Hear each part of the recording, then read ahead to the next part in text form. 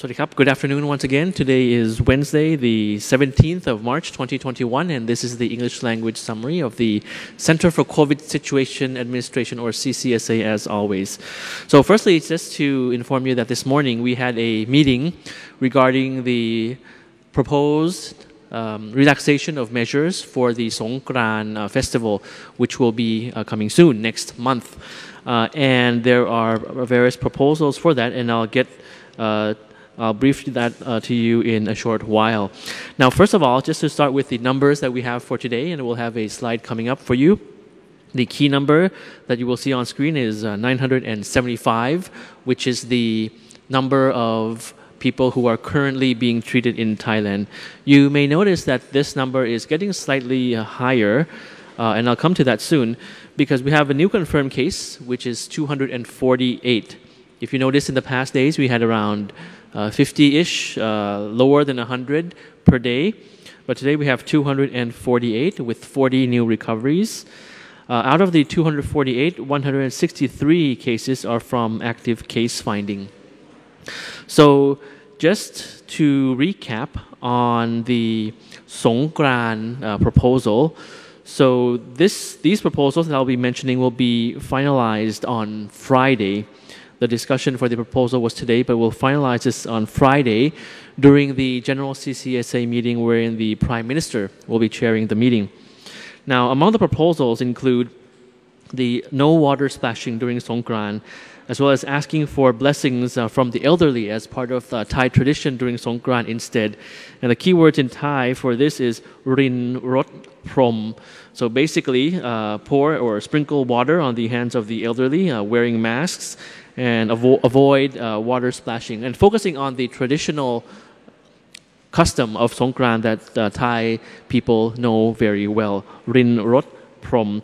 The Prime Minister had also previously asked for the cooperation of the people during Songkran to follow the strict disease control measures, including area control in terms of entrance and exits, mask wearing, and keeping checkup, and of course using the Thai Chana application.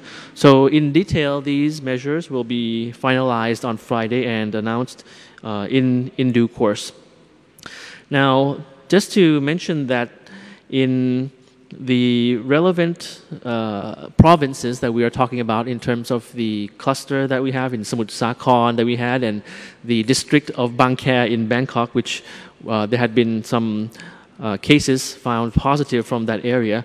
The relevant agencies are looking deeper into these various markets, fresh markets, to see how effectively the DMHTT measures are being practiced in those areas, as well as in reviewing the various practices under the Bangkok Metropolitan Administration, in which these fresh markets in Bang Khae are under the jurisdiction of the Bangkok Metropolitan Administration.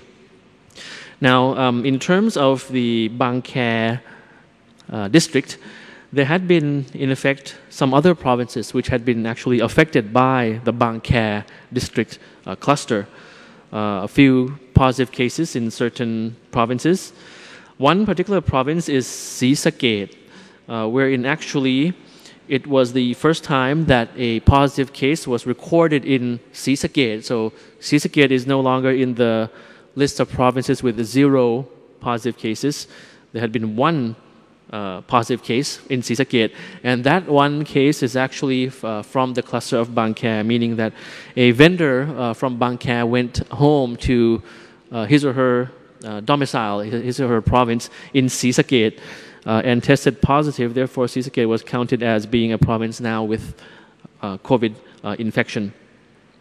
But nevertheless, in Bang Khae district, the reason that the numbers are increasing in that district in Bangkok is actually because of the commencement of active case finding missions in Bang Khae district. Now, so far, around 6,000 plus people have been tested in that area in Bangkok through the swab test or the pool saliva test, and the active case finding will continue in Bang Khae district and all these markets. So expect to see the number of positive cases in the days ahead be increased slightly from the last week. But rest assured that they are from the active case finding, and the faster that we are able to root out the positive cases in Bang Khae district, and we'll put the positive cases, of course, into the medical care system. So the faster we find them, the better. And just expect to see the numbers increase in due course in the few days. But in a good way, in a way that we are in control, we are able to control and identify all those people who are positive in the area. Now, talking about Bang Khae district a little further, with the active case finding that we have in Bang Khae district in Bangkok, there had been the grant by His Majesty the King of 4 biosafety vehicles to the public health officials for the COVID tests in that district, in Bang Khae district.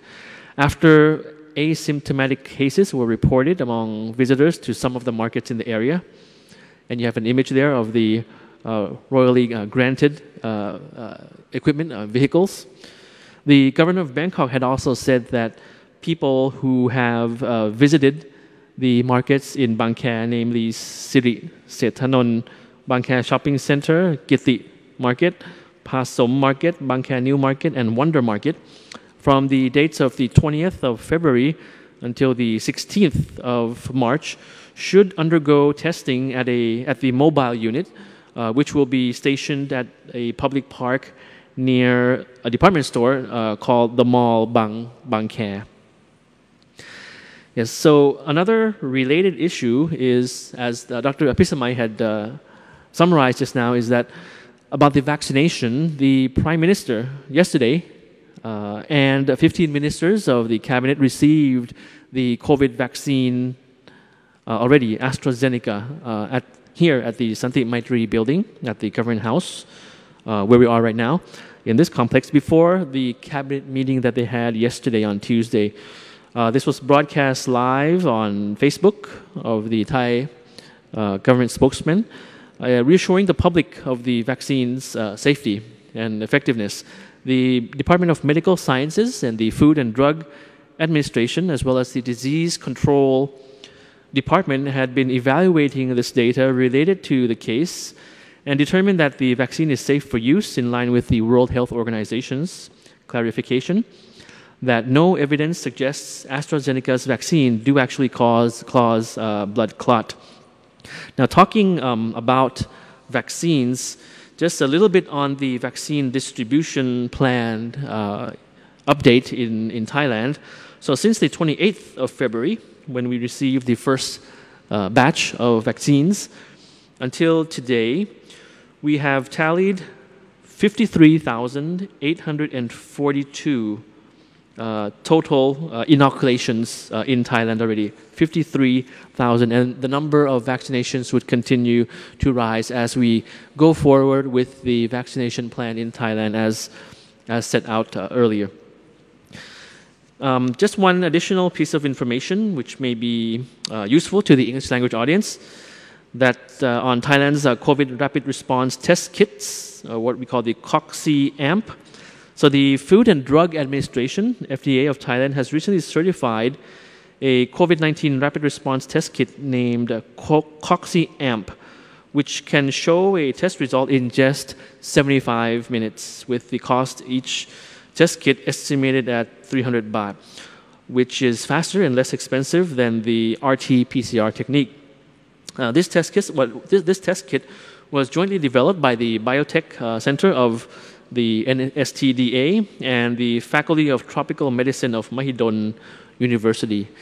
And the actual tests on 146 sample specimens during using these kits show that they have a 92% sensitivity, 100% specificity, and 97% accuracy without the need for further expert analysis. And many Thai companies have shown interest in these COXI AMP test kits, with an aim to acquire technology transfer to mass produce them at an industrial level in the near future. So this is news about continuous innovation in Thailand regarding testing. So just in closing, there may have been a lot of graphs and information that you saw in the Thai language edition. Some of the graphs in some parts, for example, in Bangkok, may have looked a bit steep, but nevertheless, we will still continue to seek for a controllable situation with the active case finding, particularly in Bangkok, although the numbers that you see might get a little bit steeper. So as there are more active cases arising from the markets in the Bangkok district that I mentioned, we'd like to just advise to not forget DMH TT wherever you go for groceries, for shoppings, to prevent disease transmission, and practicing these measures particularly during peak hours, and perhaps limit outdoor shopping hours as necessary, and make shopping lists, of course, to reduce your time when you go to supermarkets or markets. And there's an infographic related to that that was shown to you just now. So thank you very much for your attention, and we'll see you again on Friday. On Friday, we'll be having the general CCSA meeting with a lot of information that will be released, a lot of decisions and measures that will be finalized by the Prime Minister, who is the director of the CCSA. So looking forward to report that to you in detail on Friday again. Thank you. Have a great weekend. สวัสดีครับ กราบขอบพระคุณค่ะท่านณัฐพานุ นพคุณรองอธิบดีกรมสารนิเทศและรองโฆษกกระทรวงการต่างประเทศนะคะ